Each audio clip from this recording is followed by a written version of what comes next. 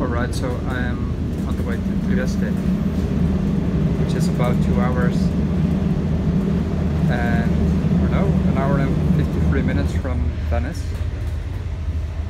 So I'm on the coastal region now.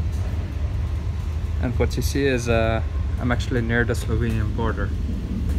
Actually, that could have just been the border that I showed you. Or not. Yeah, that could very well be. I'm looking at the map. And Slovenia is basically on the left, behind these hills right here. As you can see that it is a lot more hilly than the river lagoon, let's say, in Venice, because the lagoon is just completely flat. There is no mountains whatsoever. And Slovenia is mostly mountainous and hilly country, because it's just south of Austria. And right now I'm just getting into the hills. We're on this very thin, this narrow strip of land here, see? And there on the left is basically Slovenia. I don't have a good signal, but we're somewhere out here. Now I'm on the way to Trieste, which is on the end of this little land tongue, let's say. Then I'm gonna enjoy a few hours there. Then move on to Udine, which is all the way up there. And then get back to Venice for the night again. So yeah, as you can see, I've never been to Slovenia. I probably can't cross the border right now because you need a test and just can't hop across borders like you used to, unfortunately. Wish that were true, because I would have liked to visit the town of Combe, but no way I can do that right now. And on the right you see the bay, the Adriatic Sea. Anyway, it's just right there. Ah, see? It's the Adriatic coast. Yeah, very interesting. And Trieste in of itself is not a huge city. It's worth a few hours, definitely, but I wanted to see the atmosphere, the architecture. That's for me. I like seeing the crossroads of Balkans, Eastern Europe and Southern Europe, let's say. And Trieste is supposed to be very special in that regard. Having been a part of the Habsburg Empire for about 5 centuries and whatnot, it's been heavily influenced by all sorts of well, all sorts of empires, I would say. Nowadays it's Italy, obviously, and I thought, why not? It's worth the 2 hours on the train one way, especially if on the way back I can break it up with a visit to Udine. So yeah, let's check out Trieste today.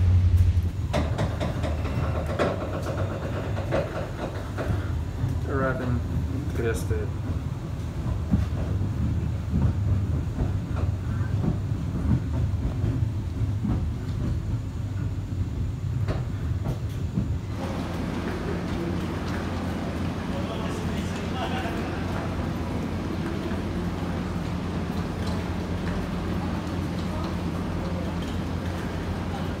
Alright, so this is Trieste, which looks absolutely different than other cities in Italy. As I said, just by virtue because it has been part of the Habsburg Empire for 5 centuries. It looks like you're in Austria, in a, I don't know, could be Salzburg, whatever, Villach, in a, you know, bit of a southern Austrian type of city. And yeah. It looks Slovene, I guess. Looks a bit like Ljubljana as well, except that Ljubljana is not on the seaside. And I've never been there. I've never been to Slovenia ever. It's one of the last European countries I haven't been. But yeah, I know it looks like it because obviously I've studied a lot about all countries, and the architecture is very, very similar. So this is a bit of a Central European city, more so than truly Italian, but Italy obviously is a country of contrast, so Trieste is as much a part of that as any other city. So let's explore it. So yes, absolutely stunning city. Looks like Vienna almost. Just look at these buildings. This very special place. Glad I came. Glad I have like the whole day to explore this marvelous city. Just wow. It's quite an interesting church here. Looks like Gothic architecture.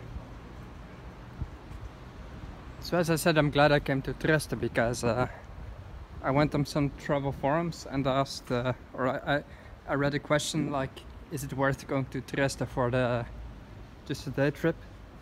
Mostly people said no, that it's too far, it's not interesting. But I barely left the station and this looks like my kind of town. And I guess most people are not able to appreciate seeing the differences in architecture and such. But I certainly do. I mean, just look at this. This looks like a city rich in history, obviously, rich in occult as well, and the esoteric influences. Unfortunately, the church is closed.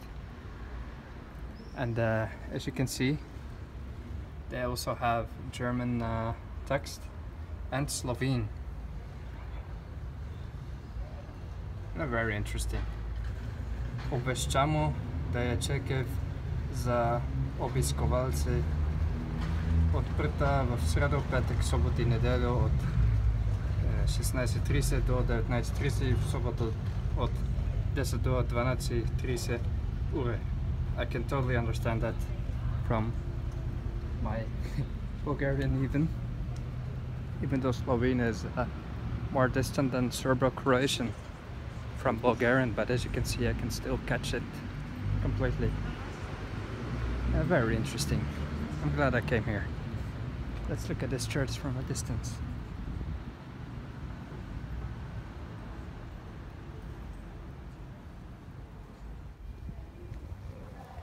So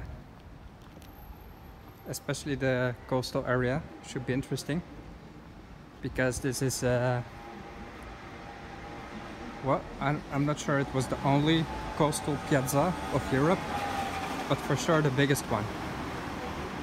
I was not pretty well prepared for Trieste, but I guess it was the Piazza Italia or something, which is on the Adriatic coast, and it just shows the waterfront and some huge buildings on it as well.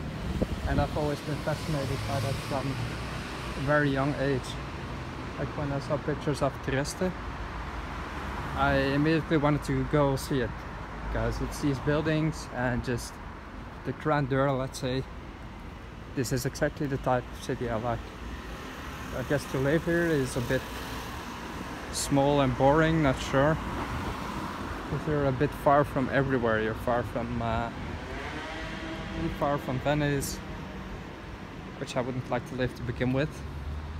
It's obviously very far from Milan, from Vienna. It's not that close to Zagreb and Ljubljana either, which at their turn are not true metropolises either. Far from Munich, far from Rome, obviously.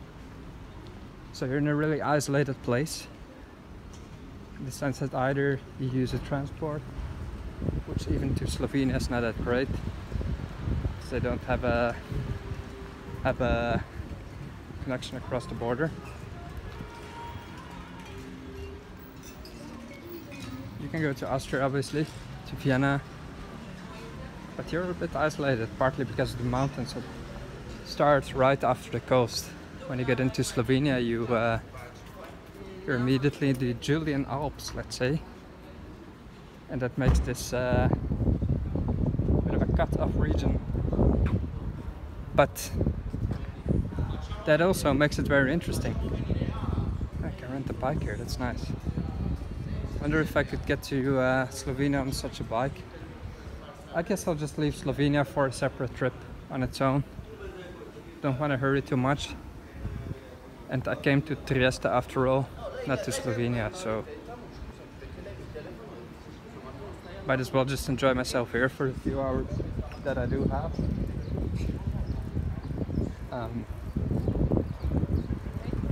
Back in Udine as well. Not a very good choice. Not to listen to other people, especially because this is definitely worth the trip. Wow.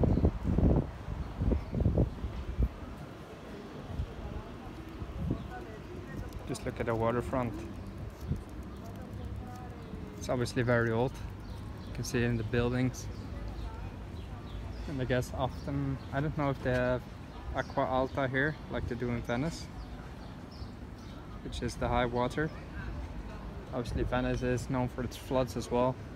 It's happened several times a year and basically makes the city underwater for I don't know, several hours at a time. And they put higher walkways to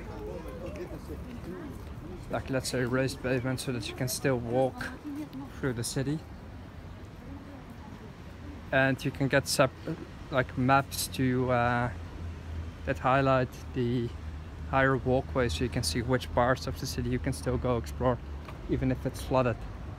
In Venice, obviously, you should never touch the water because partly it's still an open sewer.